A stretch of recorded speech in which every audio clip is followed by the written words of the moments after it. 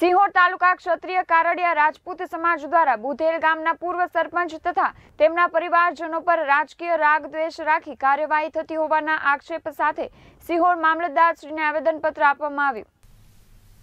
જેમાં દાનશંગભાઈ મોરી અને તેના પરિવારજનો પર તંત્ર દ્વારા ભેદભાવપૂર્વકની કાર્યવાહી અટકાવવા તેમજ સમગ્ર પ્રકરણની યોગ્ય અને ન્યાયિક તપાસ કરવા ઉગ્ર રજૂઆત કરવામાં આવી હતી। તેમજ આ કાર્યક્રમમાં રાષ્ટ્રીય રાજપૂત કરણી સેનાના પ્રવક્તા બળદેવસિંહ સિંધવ, યુવા અગ્રણી જયરાજસિંહ મોરી, ઘનશ્યામસિંહ મોરી, દીપચંગભાઈ ચૌહાણ, હરદેવસિંહ વાડા, અશોકસિંહ રાઠોડ, હઠીસિંહ નકુમ, વિજયસિંહ સોલંકી, જનકસિંહ મકવાણા, દિલીપસિંહ ડોડિયા સહિત બોડી સંખ્યામાં યુવાનો ઉપસ્થિત રહ્યા હતા। મારું નામ બલદેવસિંહ લક્ષ્મણસિંહ સિંધવ, પ્રવક્તા શ્રી ગુજરાત રાજ્ય રાષ્ટ્રીય રાજપૂત કરણી સેના ને પ્રમુખ શ્રી ગુજરાત રાજપૂત ક્ષત્રિય સંગઠન, તેમાં સમગ્ર ગુજરાતના કારડિયા ક્ષત્રિય સમાજ, નાડોદા રાજપૂત ક્ષત્રિય સમાજ, મારું રાજપૂત ક્ષત્રિય સમાજ, ગુર્જર રાજપૂત ક્ષત્રિય સમાજ, હિંદવાણી રાજપૂત સમાજ, વાવથરાદ રાજપૂત સમાજ અને કચ્છ વાગડ રાજપૂત સમાજના પ્રતિનિધિ તરીકે અત્યારે જે અમારા સમાજના પ્રતિષ્ઠિત આગેવાન અને અમારા મોટા ભાઈ એવા દાનસિંહજી મોરી ઉપર જે આ બધો બનાવ બની રહ્યો છે અને અત્યારે એને આ ઘટનાના અનુસંધાને સમગ્ર પરિવારને બાનમાં લઈને આ પ્રશાસન દ્વારા જે કંઈ ગતિવિધિ થઈ રહી છે એની માટે સમગ્ર ગુજરાતમાંથી યુવા પ્રતિનિધિઓ અત્યારે ઉપસ્થિત છે અને મારે ખાસ પ્રશાસન અને સર્વે લોકોનું જણાવવાનું કે દાનસિંહભાઈની આગળની બધી મેટર હતી એમાં કદાચ એવી આઈબી ઇનપુટ પાસે મેસેજ હોય કે ભાઈ 0.1% સમાજ જે દાનસિંહભાઈની મેટરમાં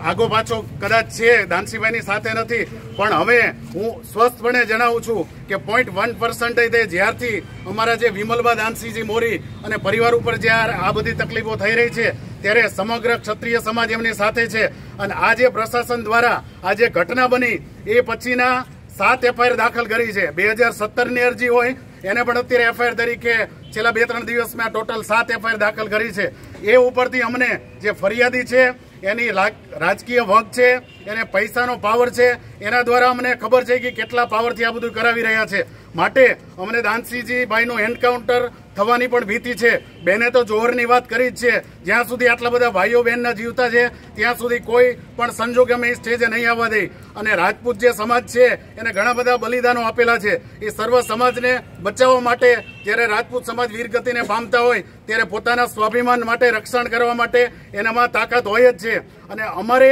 પ્રશાસનને ખાલી એક જ વાત કરવાની છે કે આ જે ફરિયાદના મૂળ હેતુમાં જાઓ તો જે ફરિયાદી છે એ ગાડી ચલાવે છે એને કેટલો પાવર અને કેટલો ઝઘડો કરવાની એની ઈચ્છા છે કે ગાડી જે દાનસિંહભાઈના પરિવારની ગાડી હતી એને રોકાવે છે અને એની વિડીયો ક્લિપમાં કલેક્ટર સામે એ ચોખ્ખું બોલે છે કે અમારા ડ્રાઈવરે એની ગાડી રોકાવી અને કીધું કે તું કેમ આમ કાવા મારેશ। કદાચ એ કાવા મારતા હોય તો એને શૂટિંગ ઉતારીને ટ્રાફિકમાં ફરિયાદ કરવી પડે કે આ વ્યક્તિ બેફિકરાઈથી ડ્રાઇવિંગ કરે છે, એને પોતે પહેલા કાયદો હાથમાં લઈને કોકની ચાલતી 60-70ની સ્પીડમાં ચાલતી ગાડીને રોકાવી છે, એટલે પહેલો તો ગુનો એમની ઉપર બને છે। માટે આવા ફેબ્રિકેટેડ ગુના ઉપર જ્યારે આ બધી સરકાર અત્યારે ટોટલી 7 એફઆઈઆર દાખલ કરાવી છે, સમાજ એનાથી બહુ નારાજ છે અને વિમલબાની સાથે 100% રાજપૂત સમાજ સાથે છે અને આ બાબતમાં જો ખોટી રીતે હેરાન કરવામાં આવશે અમને ન્યાયિક પ્રક્રિયા ઉપર વિશ્વાસ છે જ કે અમને કોર્ટમાંથી અમને બધી જે ખોટી ફરિયાદો છે એમાં કોસિંગ અને સ્ટે મળશે જ તે, પણ કદાચ જો કાંઈ એમાંથી પણ અમને અમારા સમાજને ખોટી રીતે હેરાન કરશે તો સમાજ શક્તિપૂર્વક મેદાનમાં આવશે અને પ્રશાસનને પણ બતાવી દેશે। અને મારે ખાસ પ્રશાસનના મજબૂર માણસોને પણ કહેવાનું કે આ કોની, કારણ કે એ લોકો એવી ખોટી ફરિયાદ લેવા માટે તૈયાર ન હોય પણ ઉપર કોનું એવું રાજકીય કે કોઈ પણનું દબાણ છે, પૈસાનું દબાણ છે, પાવરનું દબાણ છે કે જેના હિસાબે એ લોકોને મજબૂર થઈને આ બધી ગતિવિધિ કરવી પડે છે। અમે પાટીદાર સમાજ અને રાજપૂત સમાજ સાથે જ છે અને આપને હું આ માધ્યમ દ્વારા જણાવી લઉં કે જે એરેસ્ટ કરવામાં આવ્યા છે એ પણ પાટીદાર સમાજના ભાઈ છે। અમારા તરફ અમારી સામેવાળાની ફરિયાદથી દાનસિંહભાઈના જે મદદ કરતા ને મિત્ર પાટીદાર સમાજને પણ એરેસ્ટ કરવામાં આવ્યા છે। મતલબ કે પાટીદાર સમાજ અને રાજપૂત સમાજ ઉપર જો ભાગ પડાય અને તમે રાજકીય રોટલા શેકવા માંગતા હોય તો અમે પાટીદાર સાથે જ છીએ, પણ આ ખોટી ફરિયાદો લઈને અને મજબૂર કરવા માટે તમે જે આ પ્રયાસ કરાઈ રહ્યો છે એને રાજપૂત ક્ષત્રિય સમાજ સતત શબ્દોમાં વખોડી કાઢે છે। જય ભવાની, જય ભવાની।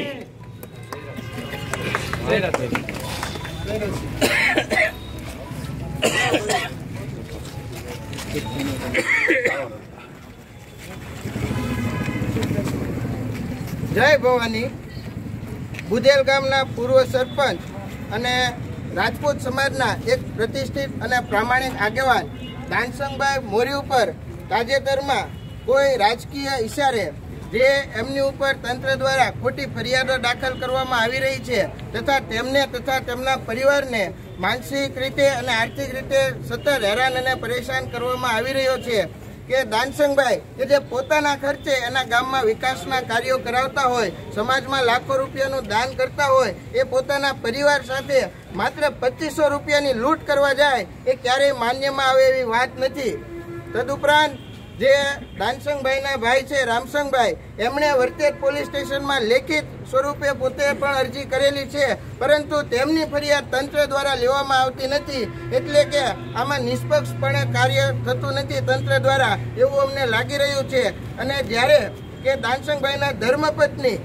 ના પરિવારના સ્ત્રીઓને પણ જ્યારે અત્યાચારથી કંટાળીને પ્રેસ કોન્ફરન્સ કરવી પડતી હોય ત્યારે એ ખૂબ જ શરમજનક વાત છે. અને એને અમે સમસ્ત રાજપૂત સમાજના યુવાનો એકી સાથે અમને વખોડી કાઢીએ છીએ. અમારો રાજપૂત સમાજ છે એ શાંતિપ્રિય સમાજ છે, દરેક સમાજ સાથે હળીમળીને રહેવાવાળો સમાજ છે. અમારે કોઈ એસોસિએશન કે કોઈ સમાજ સાથે કોઈ વિરોધ નથી, પરંતુ જે 2-5 લોકોના ઈશારે આ દાનસંગભાઈની રાજકીય કારકિર્દી ખતમ કરવાનો કારસો થઈ રહ્યો છે તેને અમે સખત શબ્દોમાં વખોડી કાઢીએ છીએ. અને આમાં અમે નિષ્પક્ષ તપાસની માંગ કરીએ છીએ અને જો યોગ્ય કાર્યવાહી નહીં થાય તો ભવિષ્યમાં રાજપૂત સમાજે ઉગ્ર આંદોલન પણ કરવું પડશે અને જેની જવાબદારી આ તંત્રની રહેશે. જય ભવાની. જગદીશ મારુ, KTV ન્યૂઝ, બોટાદ.